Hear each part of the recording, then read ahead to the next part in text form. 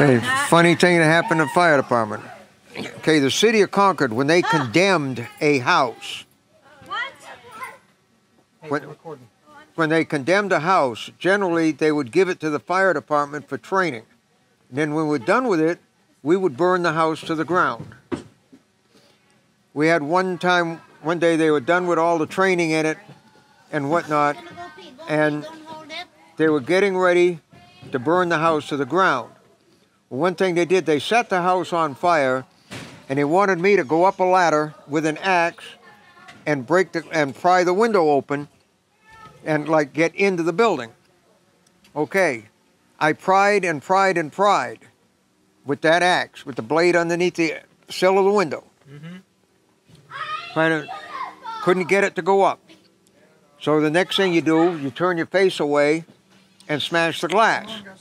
I swung the axe and broke the glass, and the sash went up by itself. And they had it on 16 millimeter film. And came back down the ladder, and the training officer looked at me and he said, "How did you manage to do that?" And I said, "I don't know." Okay, and it showed me prying on that window, trying to get it to go open. I smashed the glass out, and the sash went up by itself. New Hampshire, right? Yeah, Laconia, New Hampshire. Okay. Tell us about that. Well, I can't tell you much about when I was born, except that I was there.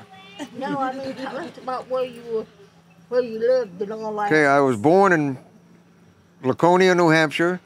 I grew up in a small native community of Wannalancet, New Hampshire.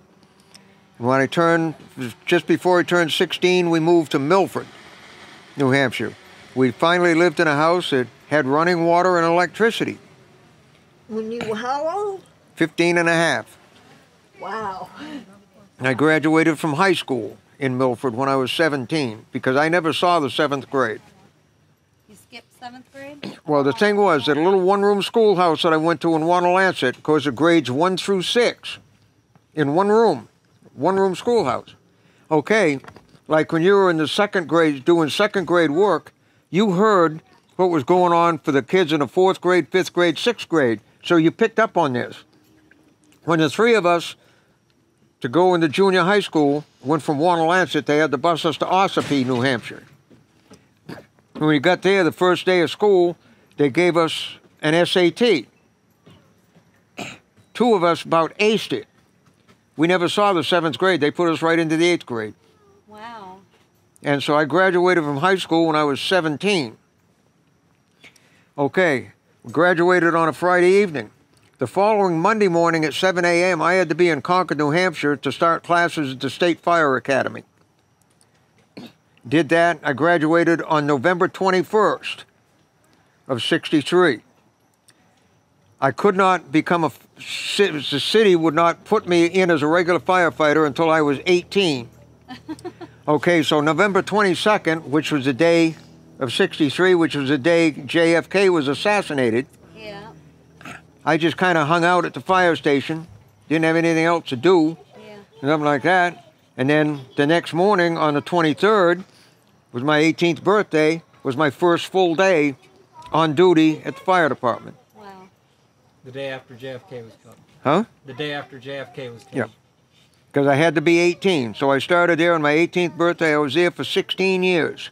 Or just over 16 years, until 3 of us were injured in a house fire where just about 3/4 of the house came down on top of us. I got my spine smashed, and the other guys had broken bones and whatnot. Of course, I couldn't drive it. I was out of work for 6 months. Then they put me back in as a dispatcher. Okay, at that point, the dispatch had grown to where we handled not just the fire calls for Concord, which is the state capital, we handled the calls for 10 surrounding towns. Wow. And after about 6 months of that, I knew I did not want to be behind a desk and sitting behind this console with lights and buttons and switches and dials on it. I wanted back on the floor. Orthopedic surgeon said, no.